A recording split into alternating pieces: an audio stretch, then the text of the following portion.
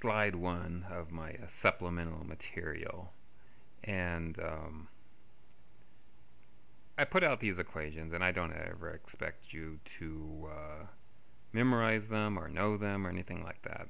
These are out of electromagnetics. You could find it in like an engineering electromagnetics or physics electromagnetics class. And what I'm showing here is the vector diagram again, and I have the net magnetization, which I call M0, and we apply a 90-degree x pulse, or we could call that a pi over 2x pulse along the x-axis, and that puts the x magnetization in the xy plane. At that point, it begins the net magnetization begins to precess. That means go around the xy plane. And so here I've just put out some notes. And after the application of the pi over 2 pulse, the net magnetization is in the xy plane.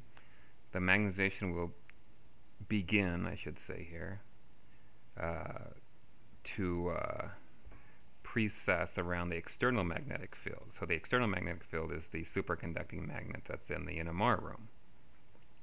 And this precession, the driving force which makes it go, is the inherent angular momentum of the atom. So inherent just means built in, just like you know atoms have mass, have charge, protons have charge. Inherent just means it's built in.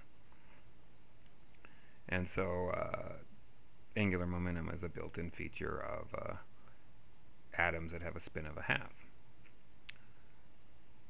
And they precess at a frequency given by this formula. I'm not deriving it or anything like that. You can find it in any NMR textbook, but it's just minus gamma B0 over 2 pi, where gamma is the gyromagnetic ratio, and for protons it's 267522187 radians per second dot Tesla.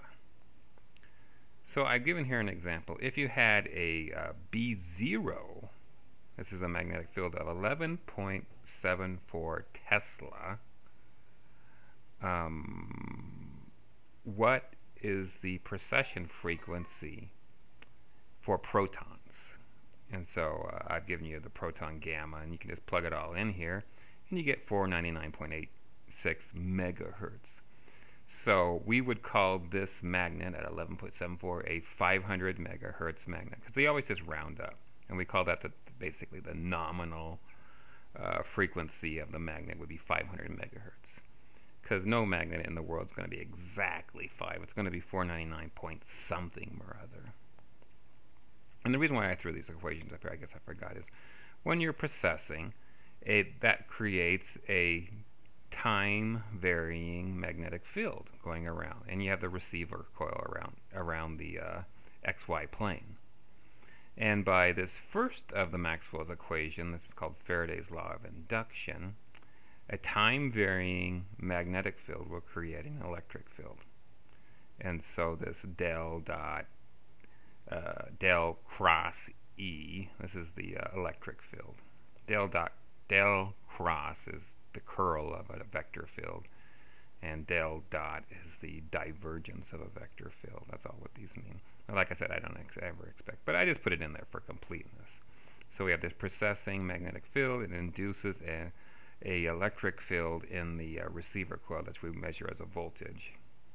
We measure as our FID, the free induction decay that I talked about earlier.